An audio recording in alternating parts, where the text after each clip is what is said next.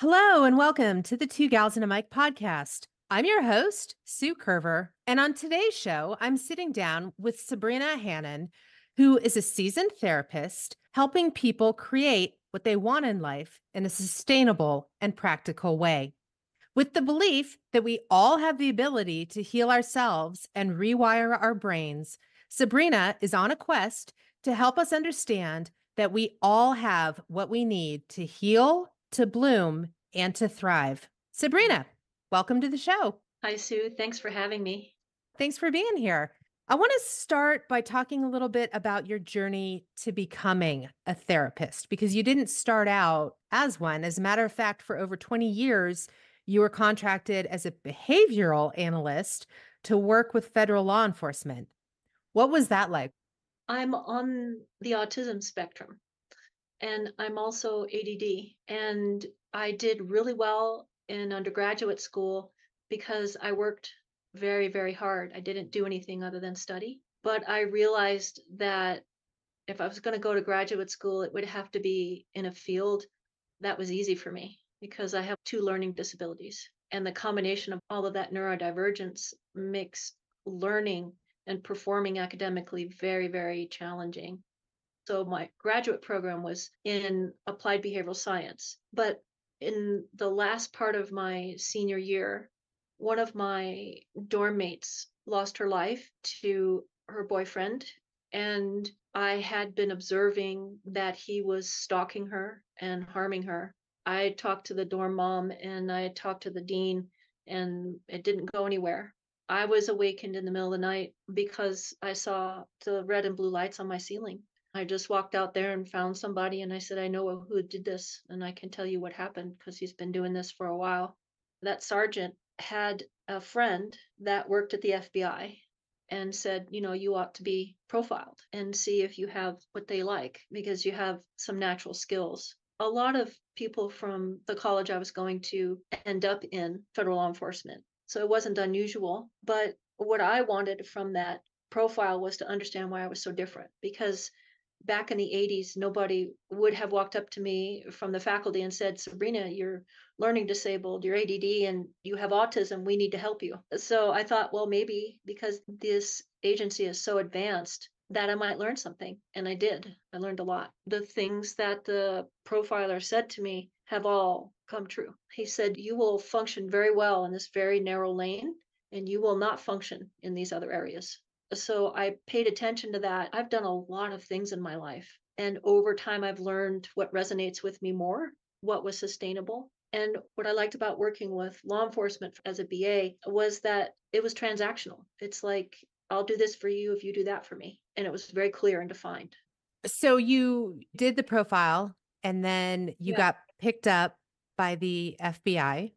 Well, Right. I want to be clear that I was a contractor. I was never an agent. The profiler defined my skills, and there's a very narrow place for contractors with this skill set working as contractors to the FBI. I was tested for 18 months in the sense of we'll write down a situation for you and not give you all the information, and we want you to flesh it out. See if you can use your skills to demonstrate you understand what's happening between these people in this situation and what you think the outcome's going to be and what might have been the precursors. That's a very unique set of skills, and I'm an expert at that. After proving myself, I was invited onto a team. What my role was to help the survivors that we recovered from sex trafficking or kidnap and or ransom. I learned quickly that I have an extraordinary set of skills to work with people who are severely traumatized.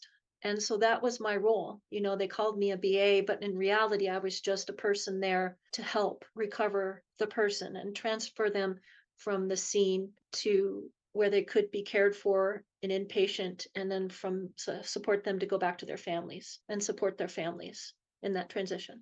Do you have a story that you can share that maybe has stuck with you or that really stands Mhm. out to you from that time? There's one experience I had that just lives with me today, and I'm not really sure why. I've worked EMDR with it, and I've worked with two trauma therapists over the many decades. It just stays with me, and I'm just accepting of that now. The short version is that there was a very She was 14 at the time, very precocious physically and intellectually. So she presented as someone who was in her 20s and could carry it off. She was kidnapped for ransom. Her parents were famous people where they lived, and they initially refused assistance from the FBI. But when they received a video of her, they realized that this was much more serious than they could handle. I was on a team, we were called in, and really what they were trying to do was just get the money, but they became aware of the fact that they were not going to get away with it. And then they started to hurt her. They would speak to the parents every night at a certain time, and they demonstrated that they were destroying their daughter because they wanted more money. A lot of people were involved in trying to resolve this situation. What I did was stand in the background and look at her because they put her in front of the camera. And eventually she found me in the background behind all the men. And she started to focus on me, which is what I wanted her to do, to attach to me, to identify with me as a young woman, because I felt that if that was possible, she might retain her psyche and wouldn't dissociate and decompensate to where we couldn't recover her. She needed to attach to someone to survive what she was undergoing. And then we started writing each other notes. I'd hold up a note for her and she'd hold up a note for me. And eventually she was recovered. And I worked with her for a little over 4 years and her family. And that taught me that basically everything is about attachment. She recovered, but her body didn't recover. She suffered a lot of injuries that didn't heal, and she lost her life to her body's inability to heal her. That sounds so tragic, but that is why I became a therapist, because it became apparent to me that I can help people attach to me safely and then decide for themselves what they want. But I did a lot of really interesting things as part of this team. I have so much respect and admiration for the people that I met and the lieutenant and sergeant that I worked under and my teammates. It was the most profound experience to work with people who were highest performing and highest willingness. Even though what we were doing was so difficult, they were so very highly motivated. That really helped me develop as a young person. You just said that you found that everything is about attachment. Do you think that this is the most profound thing that you learned? How is that translated now into the work that you do? Spent time applying it to myself because as a child who grew up without what she needed and a lot of chaos and violence in the environment at home, as an autistic child, I couldn't find a way to make sense of my experience and I couldn't find an appropriate attachment to anyone. For people who are neurodivergent, it's extremely important to have an appropriate attachment that's sustainable, particularly in the developmental stages. The lack of that for me became very apparent when my colleagues and my lieutenant and my sergeant became my family and the persons I attached to. There's a lot of theories about mental health and overall well being out there. And I think they all are valid avenues because they start from somewhere and they approach secure attachment. This is my 23rd year working with people who want to change their lives. And I really resonate with an internal family systems approach. I just achieved my certification at level 1. That was a struggle for me, but I had learned to attach to myself. And so I succeeded. And I also am certified in interpersonal neurobiology with Dr. Siegel, which I think is extraordinarily important in our current world. Let's talk about this internal family system that you just mentioned. What is that? What does that mean? And why is it important? Humans are social beings. We learn to be in groups so that we could survive better. Our brain is wired for social connection, literally. And if you don't get those social needs met in the way that resonates with you, then you create strategies to help yourself. And some of those strategies don't work very well. And some of them are destructive. And some of them cause us to have physical, psychological, emotional, spiritual symptoms because we're not in resonance with ourselves. We need to find ways to connect with others. And that's why I say attachment is the source of our well being. In the internal family systems approach, the first attachment is to yourself. Dr. Schwartz, who started this in 1990s, wrote a book that said, the person you are waiting for, I think it's what it's called, and the person you're waiting for is yourself. So we have attachments that are external to us, which are important, but we need over time to learn to attach to ourselves. How were you introduced to this methodology? Because it seems like it's very connected to your work as a behavioral analyst. There's a Right. lot of congruency there, but I'm curious to know your journey to actually having an aha moment where you're like, hey, there's a methodology that aligns with my belief of secure attachment. Well, I found out by accident. I was talking to Dr. Siegel and he mentioned working with Dr. Schwartz. And I was like, who's that? So I looked him up and I was like, oh, wow. And I started listening to his books. I've listened to all his books and I've attended 6 trainings. I've gotten the materials and looked at them and explored the videos on YouTube. It's not a perfect structure or methodology, but it is the most resonant with what I've learned about how to help people. Because most people who are trafficked develop personas that they use to defend and protect themselves. And oftentimes it's considered psychotic or, and there's some debate about this, but multiple personality disorder. The way that IFS looks at this, which is the way that I looked at it, is that persona is protecting that person, keeping them alive. And it's pertinent to the structure of their environment. It just made so much sense to me. It still just is very basic, good sense to me that, it resonates with me. I have a whole family system inside of me, like every other person. And then I have a system of people outside of me, but the ones that are most important are the ones that are in here because I have to live with them all the time. I want to go back to something that I said in my intro, which is something that you have said, and that is that you believe that we all have what is needed to heal and to Yeah. blossom and to thrive, and that we can actually work to rewire our brains. So, Mhm. explain this a little bit more. What do you mean by that? Where does this belief system come from? And honestly, how does this work? That's the work of Dr. Siegel and interpersonal neurobiology. It's well accepted now that your brain is plastic until the day you leave your body. And it used to be that you got to X age and your brain started to die, right? It's not true. What is true is that what I focus on builds pathways in my brain. So if I focus on noticing that I don't feel in alignment with my environment, then my brain starts to say, this isn't working.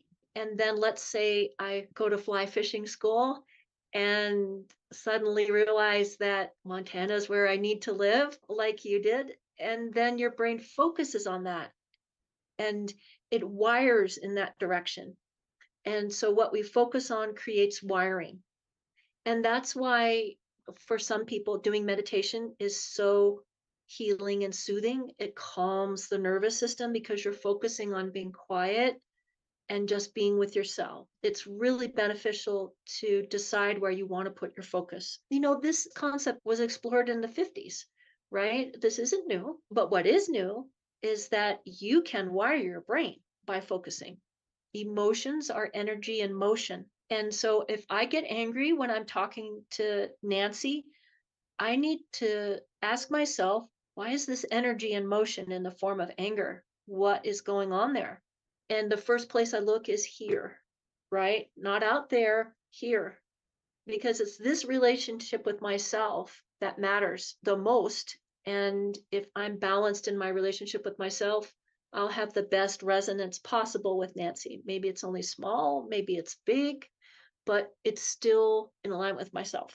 I love what you just said, where you said that we get to decide where we want to put our focus. Because I'm not sure that we always consciously think about Yeah. that.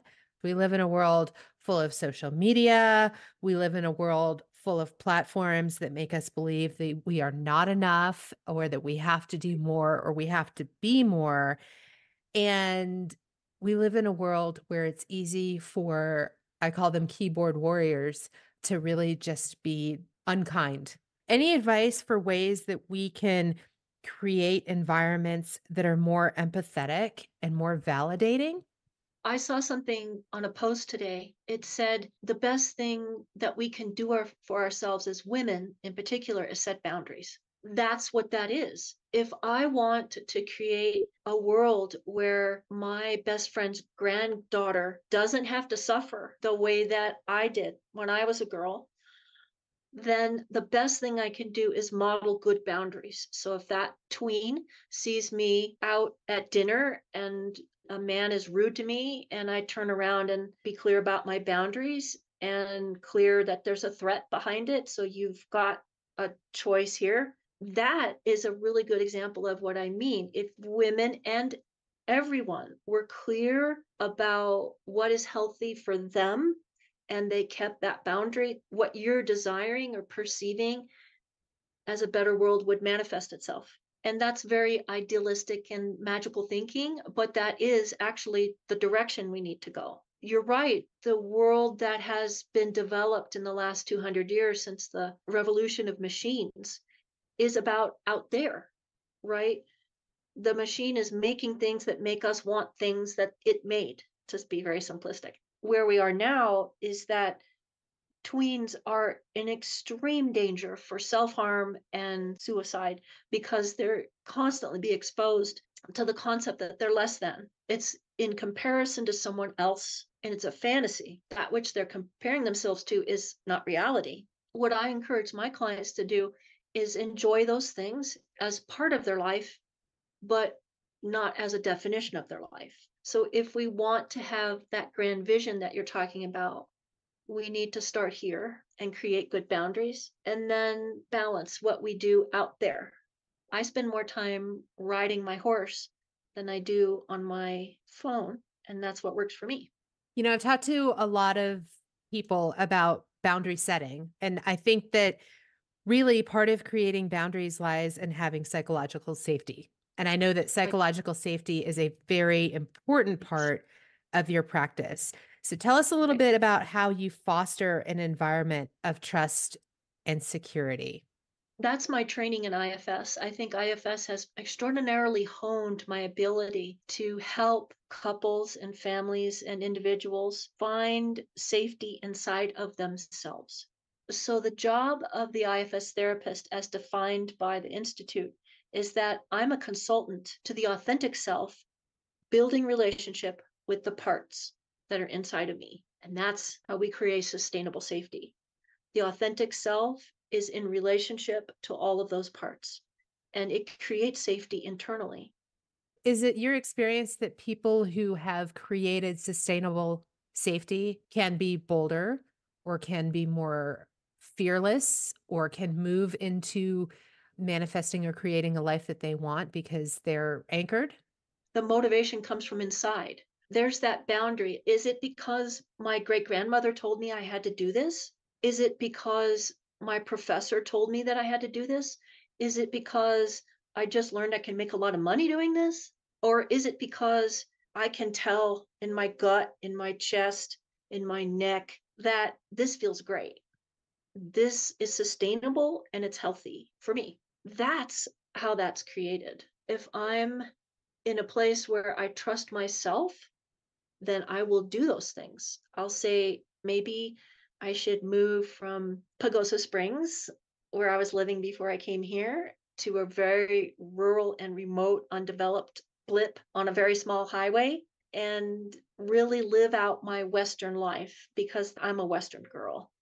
I was born in Durango with a cattle ranch next door, and my older two siblings rode their horses down to the bus stop and left their horses in the pasture there. That rural life is what resonates with me. And having the confidence to make that happen is because I have the motivation inside of myself that comes from my ability of my authentic self to relate to all my parts. That's really deep. But I but it's really important. It's fascinating as I'm sitting here listening to it. And I love that you have connected the dots for us in talking about what brought you to Montana and the reason why it's important for you to live a rural lifestyle. And part of this, as you've already mentioned, is it also gives you the ability to play. So it gives you Yeah. the ability to get out on your horses and ride the trails and be with your dogs. I'm curious to know your methods of success for finding time and maybe courage, because some of us don't have the courage to step away Uh, from responsibilities in order to yeah. create that balance and to have fun on a daily basis. How do you do that? And I think the question you're asking is related and correlated to the question you asked before about how do we manifest what's right for us? How do we have the courage and the motivation and the will to take that picture we have and make it concrete? There's the authentic self telling the parts that we can do this. Let's all work together and benefit the whole system. I love that. It really is a sum of all parts. It sounds like the authentic self has to be the leader, the ringleader Yes. for the sum of all parts. And if you're not in alignment with authentic self, then you're not going to be in alignment with what you are supposed to be doing in life. And we've talked a lot about that in the podcast. Different women have talked a lot about how they have found alignment, what it means to be in Hmm. alignment, how to manifest the right kind of life for yourself. And the other subject that keeps coming up is this idea about saying yes to an open door, even when that Hmm. doesn't necessarily make sense. Do you have a door that stands out for you, something that you said yes to that maybe stretched you or scared you or asked you to be better than you thought you could be? Yeah, I had a lot of those when I was working with my team. My lieutenant was particularly adept at saying, "You're doing this," because he saw my potential. And as an autistic person, I don't necessarily see my potential. I don't have that kind of type of self-awareness, but he saw it and he said, "You're doing this." I'd say 80% of the time I was fearful of what it meant to actually do that. I was very badly injured in 2000. I was hit by a drunk driver. When I went from being in the wheelchair to being in the walker, I was terrified because I had been flat and then I had been sitting, and being upright seemed like a prescription for hell because you fall farther and it hurts more. So that was the biggest challenge that I had, was deciding that I could actually be upright and that I could actually regain a fair amount of what I had lost physically so that I could function independently. The authentic self inside of me said, just look at everything you've already accomplished in your life that was scary. Fear isn't the issue here.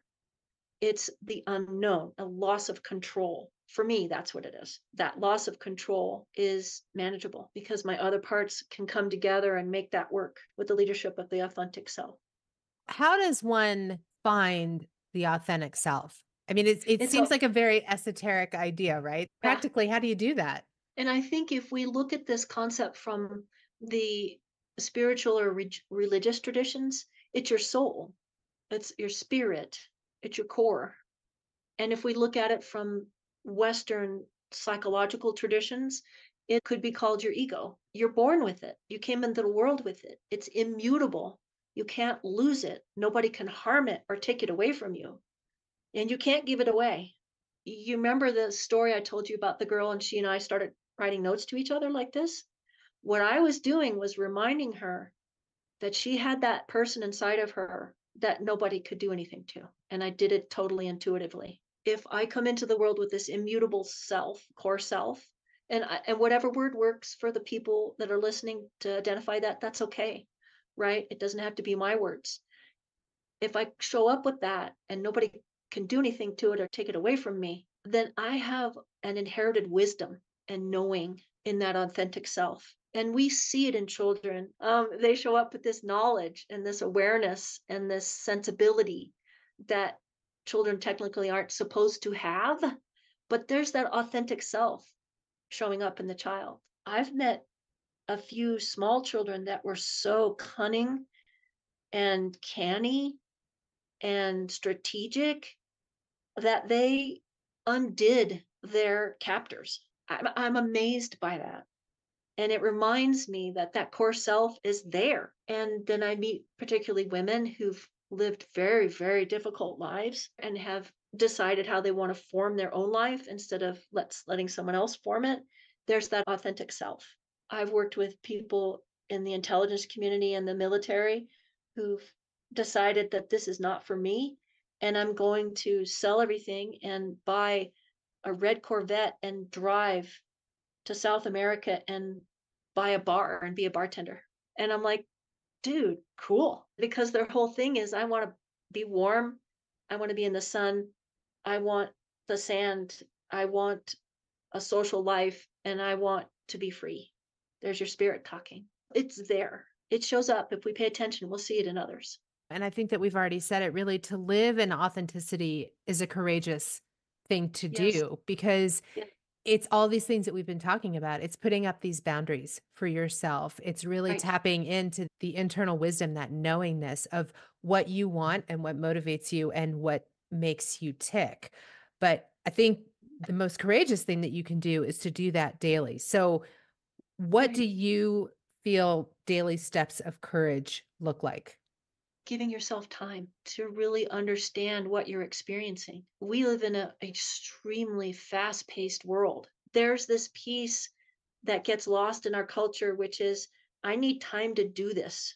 I need time to process this. I need time to just sit with this.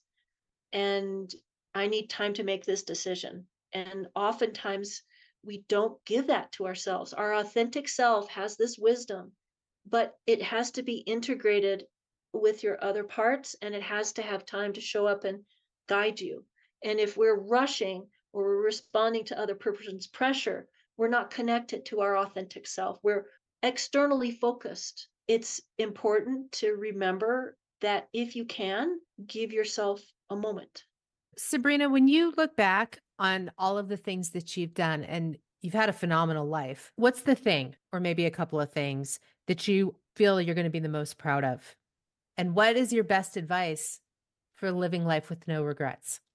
What I'm most proud of is my ability to sit with that girl who's been harmed for days and just look in her eyes and hold her hand and say, I'm here for you. And I know you're hurting and this is wrong, and watch her leave. I have this extraordinary ability to be present. I mean, I can hear the men behind me sobbing, and I'm not moved to sob. I'm moved to attach because I want her or him or they to know that they're attached as they leave, that it's okay. That's so important. And I've done that with my animals, and I've done that with the veterans that I've worked with, and I'm going to keep doing that. It's part of my authentic self.